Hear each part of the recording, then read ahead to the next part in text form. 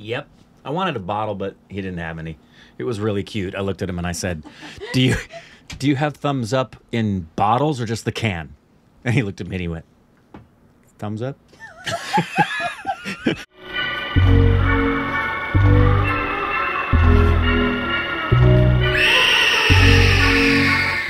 Hey, welcome back to our Stupid Directors. Gonna bang the on. It's fairy language. Ah!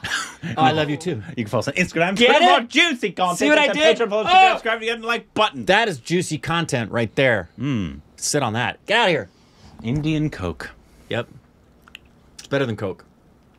Yeah. Do you want some? No. I don't like Coke. I know you don't. Because Coke is flat. Today we're doing a movie review. And happy Halloween! Woo! And Or whenever you're watching this. What? October 30th, 1 year, my wife and I. No. Yes, they're all celebrating that one. Every single one of you. It's the biggest holiday in India. Is that your wedding anniversary? Yeah. We've been married 1 year. Tomorrow, right? October 30th, yeah. Oh, congratulations. Thank you. You're coming up on me. Yep. We'll catch up pretty soon. You just wait. We'll pass you up. Today we're doing a movie review. Sorry, I said that. I apologize. Everybody's having a... And we got to moment. one more spooky one before the end of the Halloween season. And we got to the 2018 film Pari or Pari. No, not Pari. How would you say it? Pari or Pari? Pari. I would say Pari. Or Pari. I would say Pari. Potpourri. No, I would say Pari. What would you say? Buddy. Body. That sounds better. Much better. Pari. Not Perry. Buddy. It's body. Pari. Pari. Perry! We watched the movie Perry! Tyler Perry? Anyways, it's 2018 fantasy horror mystery film starring the one and only Anushka Sharma. Also known as Queen Kohli. Queen Kohli. Isn't she, isn't Virat Kohli her husband? Yeah, Yeah. exactly. Not She's not the wife no. He is her of Virat husband. Kohli. He is the husband of Anushka The Sharma. queen and king reign supreme. Yeah. Yeah. Anyways, but That's yeah, how it works. Her film, starring her, but And she produced it. produced it. She loves producing. Yeah. And oh, I didn't know that. Yeah, I didn't either. Oh wait, that's different. That's a different one. Yeah, forget that. Oh, okay. Same name though. Yep. But directed by Prosit Roy. Prosit Roy. Who did he do Patalok? Which would make sense because she I actually produced believe that. is Prosit. I think Prosit Roy is a woman. Am I not mistaken? No. No? Prosit Roy is a man? Why did I think there was a woman at the helm You're of this film? Sexist. No, I really did. I thought this film had a woman director. Prosit Roy did direct at least some episodes of Patalok, which would make sense. And 'cause she exec produced that. that. So Do you remember where we first saw her? I'm pretty sure the first place we ever saw her was this film I'm thinking of in my head. the first film we saw of hers was, I believe, NH10. Was that before PK? No. Okay. You're right. Okay. You're right. I always forget she was actually in that. I do too. I had forgotten until we watched this, and I was reminded and looking up the things we've seen her in, and I was like, "Oh yeah, That's right. no joke." She Anyways, was in PK. So like I said, I wanted to get to one more spooky film before the end of the Halloween spooky season here in America.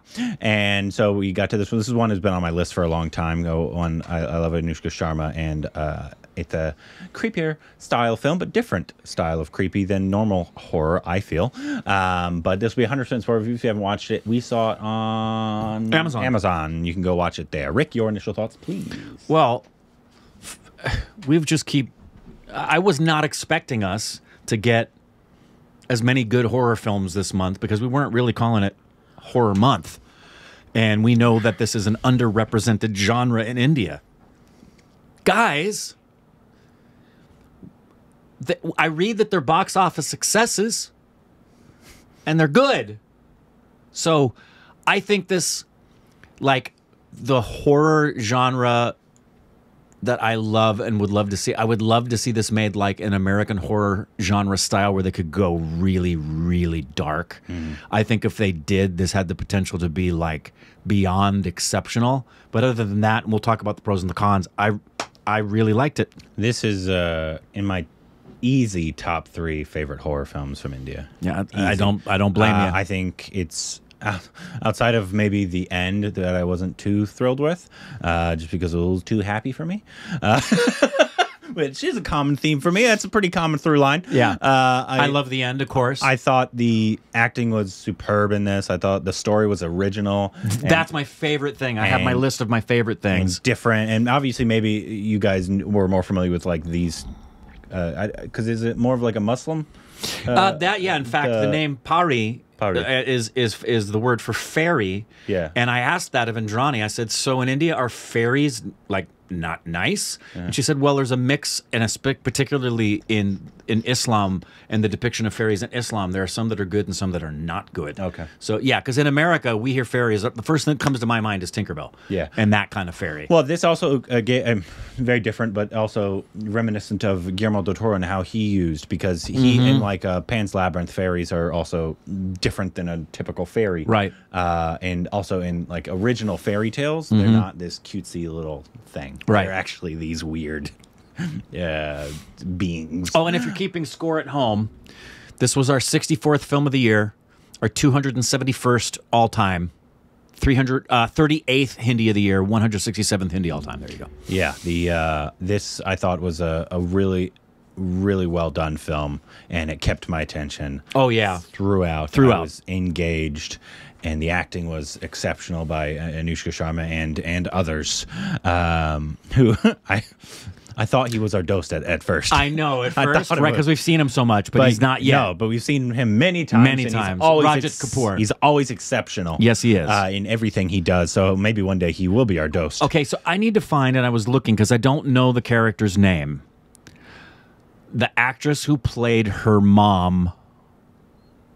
The Anushka? The witch woman. Yeah. Because she deserves a shout out for her performance. Yeah, I don't know. But I don't remember the character name, so I was going through. But, forgive me. I did look, and I was trying to compare it to the character breakdown in other places and just couldn't find it. So, but I thought she did an exceptional job in that role. There wasn't a bad performance in this, which is wonderful to see. Yeah. But let's talk about the star of the film, and one who I probably said this every time we've seen a film of hers, is like she's quickly becoming one of my favorite actresses in India, because I think she picks interesting roles, and she also does an exceptional job at those roles. And this is also very different because obviously the previous two that we saw just this Halloween, we're batting 100 right now in terms of no kidding. Spooky films for the month. But all three are female stars with actresses at the helm and doing really good performances. But she does obviously it's very different because it's not really possession obviously story. It's a little more complicated than that. Fairy tale, but not a fairy tale because the title of the film. Right at the beginning. I thought she did exceptional.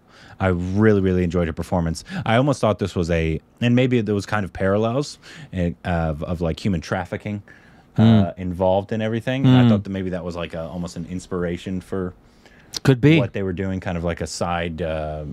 Not shout out really, but you know what I'm talking about. Yeah, I do. What would you think about her? Oh, I thought she did a great job. She's somebody that I'd really like to talk about in terms of, because there's not a lot about her, this part of her life that you can read about in terms of training she's had as an actress, because she started as a model, and she has had training, and I've looked at some of the things that she's done in preparation for roles, and she never set out to be an actress. She set out to be a model. So her work as an actress is I'd really just like to know, would love to talk to her and find out what her process is. I'm especially thinking about process these days and what's going through the minds of an actor and what they're doing and where they come from in terms of doing what they do. But she's like, it's really interesting. Every single one of the movies that we have seen are driven by the female. Yeah. The story is carried by the woman in the film. I feel... Has that been every horror? Tumbad, no. No. Tumbad wasn't. No. But almost every other The one. majority. Because it's either witch-driven, Yep. possession-driven. Yep. And it's usually... I'm wondering if that's strategic because it's also probably easier for audiences to sympathize for women. It is, because they're more vulnerable. Yeah, yeah. So, and they're more easily taken advantage of. They're usually more often the victims because men suck. Yeah. It's you really have to go out of the way to have a male character, and when you do, it's typically a young boy because there's an innocence level there. Yeah. That you have a level of compassion and a sense of wanting to protect and feeling the immediacy of the danger she's in, that she can be overpowered. Yeah. Yeah. But yeah, I would love to talk to her about why she loves horror so much or intense projects. Yeah. Because in exec producing, it's like she I think she exec produced Bulbul as well. She did. Yeah. Yeah. And then obviously Patalok and she darker elements. She did NH10 about abduction, and she had a really good performance in that. Obviously, more towards the beginning, because her first one was with Ranveer, which we haven't seen yet. The rom-com that they did together, and then they started dating, and then they also did Dilda Hawk and Do, which obviously she did really well. But I think when she started to get more money, more acclaim, I think she probably just really enjoys this genre. I don't know why, if you're an actor, why you wouldn't, because it also, even though some are like, they don't require a lot from the actors, more just like the spooks, a lot of the performances are often pretty intense, especially if you're being possessed or if like obviously if you're a fairy. There's almost always very high stakes. There's almost always a lot, challenging. Very challenging. There's typically, especially if you're the person going through something where you have to demonstrate complete changes of emotion at a given moment. So yeah, it's typically a fun genre to work in as an actor. I want very much to be in horror stuff. Oh yeah, yeah. But yeah, she did amazing. And Rajit, who we've seen many times, and he's a thespian through and through. Always. We know it. Yeah. Hopefully he'll be our dose one day. But I thought it was Neeraj at first. He consistently, they remind me one of the other. Yeah. But he did a really good job as the antagonist of the story. Totally believed him. But also, like, you almost understood at the end, not why he was trying to kill, but like these. Would you do some? I mean, you probably wouldn't torture people, but would you probably try to kill a monster? Like, well, yeah. If people's human nature is like, oh, that's scary. Get rid of it. Yeah, but he does a great job of not judging the character. Yeah. And in the climactic moments when he's finally with her, who he's been hunting down since she's born, you can sense from him a genuine empathy or sympathy for the girl herself being the one who has to, because it's not her fault. Yeah. And you sense that from him, which is good because he's not the enemy in this story. No. At all. He could have easily been portrayed or written that way, which would have done a disservice to, I think, the story. I think they did a very good job with his character. The Arnab, who was our lead male in this, I thought did a really good job as well. I liked him quite a bit. I want to talk about the end, but not the part I didn't like, but the part that I really did like was right at the end. Once again, spoilers, if you haven't seen it, go watch it, obviously. But when they were holding each other at the end. Yes. And she restrained her. Yes. Did you see it? Like her eyes turned black. I loved it. She died from her poison. Yeah, but she was trying. She was like, I could. Yes. And she didn't, which I did like that part a lot. The whole ending of them just like happy-go-lucky. I don't know if it was my favorite. It wasn't like I wasn't like angry at it or anything. It's just I was like, this seems a little too happy for me. Yeah, no, my favorite part, but I love that part specifically. I did too, and it ties into one of the only things about it that, and this is being really, really nitpicky, but I don't know what I would have done to change it. So it's a small nitpick, but and some of you who've seen it may have felt this way. When it happened, I wanted to be heartbroken. Like I wanted to feel deep, deep sadness that this happened to her and they couldn't be together. To have the payoff be even deeper when she goes to bite and doesn't, for you to be like, my goodness, this isn't just a horror film. This is a freaking love story. And it, for whatever reason, it didn't get me there. I don't have a problem with that. I felt like what it did was fine. It was good. But part of me wanted to be there and just be so sad and find that moment to be, wow. It's still a great moment, but I wanted it to be I understand. you know. Yeah. But the things that I loved were, number one, such an original story. Yeah, I love the story. Which is the most important thing.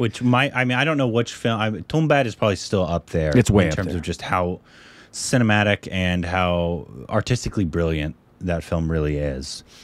But this one, like I said, it's probably definitely in my top 3 of films I would recommend now for Indian. Just because everything I think is really good. But what's great now is it's that original. After 4 years, I can honestly feel like next Halloween, if someone said, what are some Indian films I should watch?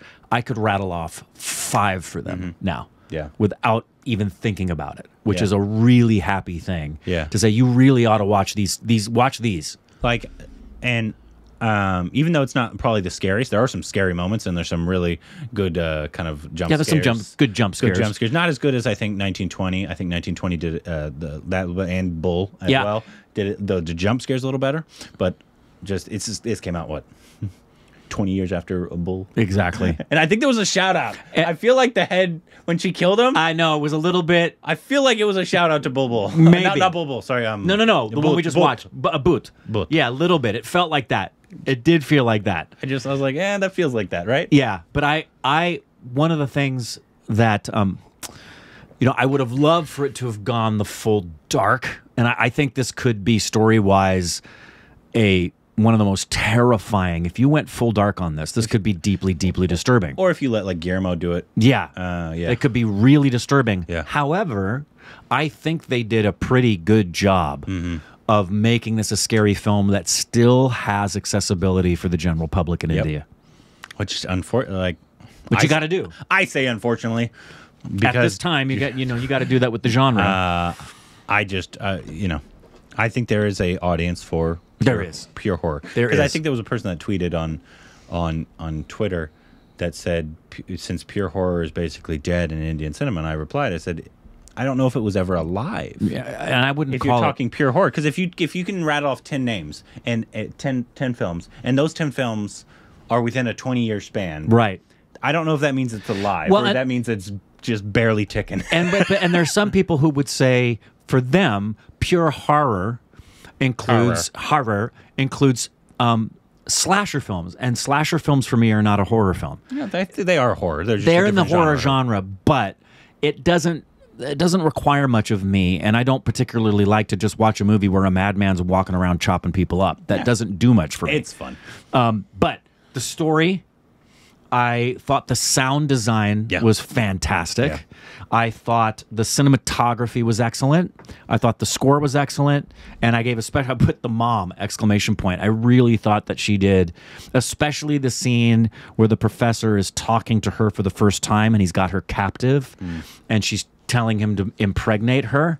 That whole sequence was great. That was, it was like, that's the kind of role I expect Nawaz to do, which he could, not for him to do. It's got to be a woman that plays that part. I thought she did it. She hit it out of the park. Yeah, she did a great job. Great job. I do want to shout out also the makeup department. Yeah, they did a great job. Effects department, not VFX, but like the toenails and the eye clean. Eyes. When he took his eye out. The kind of the witches or fairies, if you were, what exactly they were in their form. Yeah. When they were all black-faced and creepy looking. Yeah. I thought all of them looked really good, as opposed to like in But obviously you could tell they were budget constraint and of course and that kind of stuff. But yeah. This one looks like, because there were some like VFX shots that you could tell that's not where they put their money. Yeah. But on actual practical effects on actors, yes, I thought they were all really good. All the stuff on Anushka, yes, whether it was her toenails, the blood, like when she turned once, and you saw her like eating the, what was she eating? No, that was 1920. But no, when she ate the dog, yes, petting it. Yep, and bit it. Yeah. I also, all the blood coming down her face. Anybody who, the continuity people, whoever was in charge of continuity, and then also the editing job to ensure continuity with some of the shots were fantastic. In fact, there's one sequence early in the film where it was so good I couldn't tell if it was just great editing or if they were doing a 2-camera setup. And the big one in these kinds of films is when people get scratched up and bloodied, and you're seeing a sequence that lasts for like 3 or 4 minutes on film that probably took 7 to 10 days in actual filming time. Yeah. It's not easy for makeup to maintain. There's a scratch here, and there's some little blood over here, and there's a dribble of blood over here, and then there's another one over here, and there's a little thing over here, and you've got to keep it, especially if you're not filming in sequence. Yeah. They did a great job with continuity. Yeah, I agree. Like I said, overall, I find very little flaws with this film, and I find it so original. Definitely, once again, Tone Bad would be the other one that would be as original. Yeah. Just in a very different way. Yeah. But I And darker. I think that is the way the genre should go. Focus on, India has in all its different states and cultures and towns all have different scary stories based off folklore or religious stories or whatever. Yes. You can make thousands of films just based off of those that are creepy and could for the genre, right? Yes. As opposed, even though we did enjoy the Exorcist ones like Bot and 1920, which had a very Exorcist kind of feel. Yeah. But still Indian. Yeah. And still Indian in their story. But I feel like the ones that are so original and so gripping have been like more on the folklore. Like this in Tumbad. Tumbad. Yeah, and they're the ones that I think have the potential not just in India, but globally, because there's the unknown is what's scary. Bulbul as well. Yeah, Bulbul. Not as scary, but the unknown is the big factor in the scariness. And when you've got a story that emanates from not just decades or centuries, but millennia, that was my favorite above all, is the originality of this story. Yeah. I thought it was an exceptional story. Do you think the girl he had agreed to marry, do you think they stayed together and took care of the baby? Yes. You think so? I do. You think she got over? Yeah, because, and it's interesting, there was a point in the I'm movie. a skeptic, I don't. There was a point in the movie I wrote in my notes that I hadn't fully felt the need for that other relationship in the film. I felt like it was taking me away from it. She was doing a great job. But in the storyline, I was trying to figure out, why do I need to have this? And then it ended. Yeah. And I think for the same reason she stops and helps her have the baby, because of her own personal experience with the loss of her own child. I think that, yes, I think they do. And that's, they do. I'm the optimist, I think because of her, for her, it's very much a redemption of her being able to have the child that she regrets that she never got to keep. I do like that they didn't, because sometimes in Indian films they want to tie everything up a little bit. So I do like that they didn't show us like a year later. Right. See them together and they have the baby and then she's pregnant with another baby. So I'm very glad they didn't do that, because sometimes Indian films will do that and I'm like, stop it! Yeah. Too happy! Yeah. I did appreciate as well, we mentioned how the professor, evidenced a level of sympathy toward her. And I did feel that sense of this poor girl when she's begging Arnab to please don't let them in here, because the girl is innocent. It's not her fault. She did nothing wrong. But at the same time, you can't let this continue. And that's why I think maybe if I had been in a theater, fully absorbed, no interruptions, completely in it for the whole time, I might have had a bigger sense of that tragedy in that really wonderful payoff in the end, where she's going to clearly have the opportunity to put her poison into him, and she chooses not to die. That's really, it's so original, really original. I wonder why she's been away for a little while.